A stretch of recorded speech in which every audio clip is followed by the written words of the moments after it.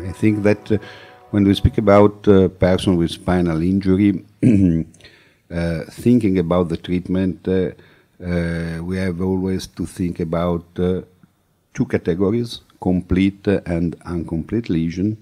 And the second is, has been, I think, the key factor of botulinum toxin, not only for efficacy, that is a reversible treatment. And so I think that this approach is a reversible treatment. Today, one of the problems when we speak with our patients is to propose them something reversible. Generally, you propose botulinum toxin and they say, oh, but they say to me that is a short-time treatment, and I always say this is one of the main advantages that you have, because if in 1 year, 2 years, 10 years, we have something better, we can use something better for that. This, I think, that is a good approach, and it's a good approach because it's, the mean time I have seen that is around 7 months, 8 months in this series that you presented of efficacy. Right? Yeah. And that is, I think today is a good approach. So, I go on with presentation. Yes, sure.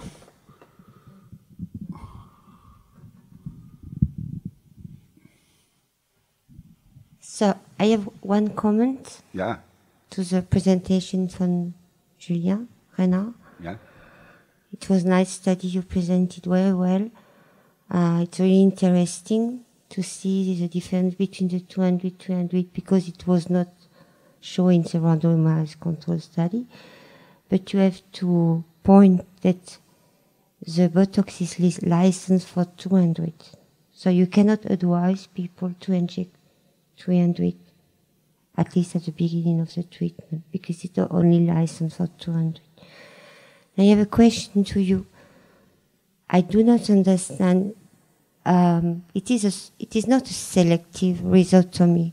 I think you destroy also the motor fiber, not only the sensitive fibers. Yes, we destroy all S3, bilateral, sensitive and motor fibers. It's impossible to selective. That's why you have a problem with the sphincter function. Do you have anal incontinence after your treatment? Some patients complain about this incontinence. About anal incontinence, yeah. A non-patient say erectile dysfunction because before have reflex erectile dysfunction after procedure. They lose it. No. They lose it. Okay, thank you. I have a comment too. First time that you refer about this approach, I had an enthusiastic and I tried to do that. The problem for me has been to understand, as in stimulation, the best parameters, because there are different kind of radiofrequency. There is pulsed radiofrequency, there is continuous radiofrequency. What about the knowledge of the best parameters that we can use in our patients?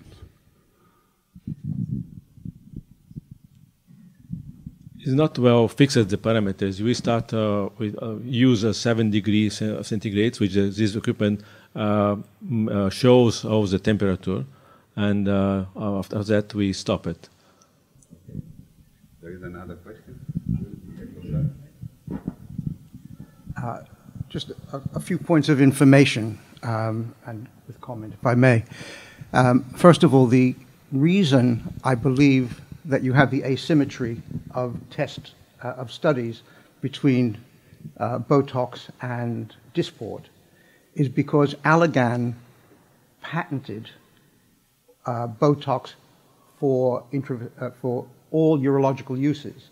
And so I believe it would be a breach of the law to actually just use Dysport without getting permission from them.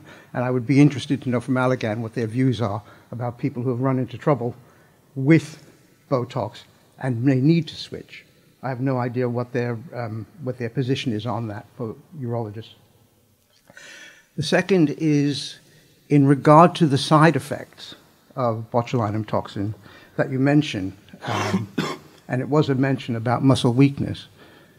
I'm a rehabilitation physician, so I pick up the pieces when people run into complications and they don't get to see their urologist. This is in the UK. They don't get to see their urologist from one, if you like, from one significant time interval to the next.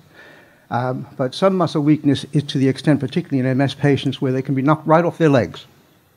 And so if one needs to be very careful with that, because I've had patients who have come into me and had to spend an enormous amount of time as an inpatient, because following a botulinum toxin treatment, they, within a very short time, were unable to walk. And this, I don't know whether this is leakage onto the obturator nerve or whatever, but I mean, people suggest that, but I've no evidence to support what the actual mechanism is. But there are powerful complications to using these things. And the other part, of course, is that people who have disabling neurological conditions, such as multiple sclerosis, really don't like spending too much time as a patient because they're not ill. And these are functional issues. So I think we need to put that into context. Okay. Anyway, thank you. Do you want to comment? Well, thank you very much for your comments. Well, for the first one, the aim of that workshop was just, I agree with you on the sport and Botox. And as Brigitte said, it was important to say that the license is 200 units. But for us, the important thing was to point out that, in fact, there are all the studies are done maybe on Botox, and there are very few on this sport, but it's interesting too.